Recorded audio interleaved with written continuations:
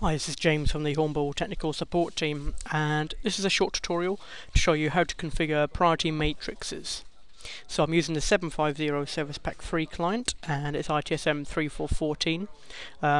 This may differ for different versions of ITSM and ITSMF, but the actual functionality is still all the same.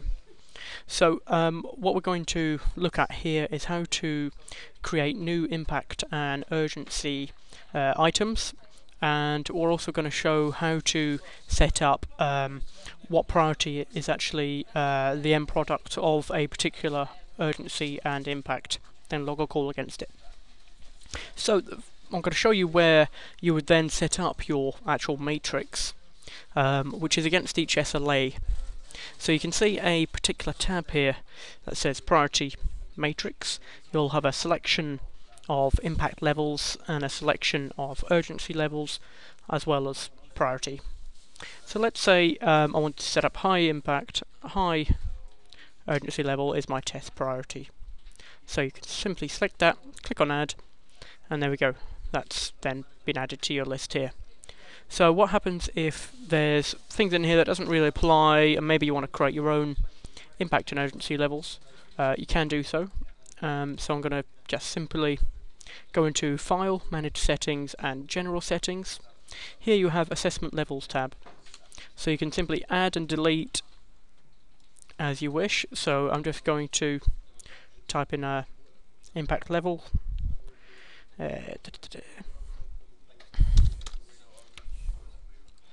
just going to add test to both of them.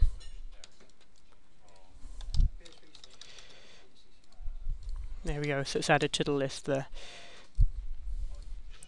So if I go back into my Manage Service Level Agreements and then into the SLA, here now we'll have the option for my test, impact and urgency. So I'm going to set that up to be low. So let's now log a call against the test SLA, and let's see if these actually automatically populate the priority based on this impact assessment. So if I open up a log new incident form, I'm just going to enter one of the contacts and select the test SLA. So this is designed to go top to bottom, so if you select the SLA first, then impact urgency, this will populate the priority. So you can see that the priority hasn't automatically populated here because we haven't set up anything for low and low for the impact and urgency. So if I do high and high, we know that should populate as it does our test priority. If I then change that again to test and test, it will change it to low. Now one important thing that you will need to know about this is if you had already logged the call, here you can see the impact and urgency level after a call's actually been logged. If you change them here, let's say high and high, you'll see that it hasn't updated the priority. The reason for this is because it has been designed to actually update the priority via an update call. So that means that you can actually specify against the call the reasons why the priority has changed.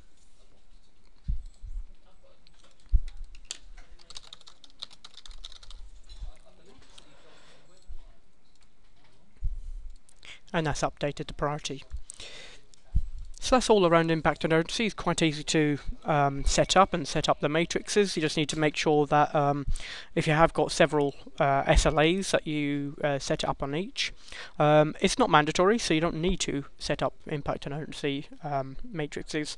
It's just up to yourselves on how you want to manage your calls incoming and how you prioritize them.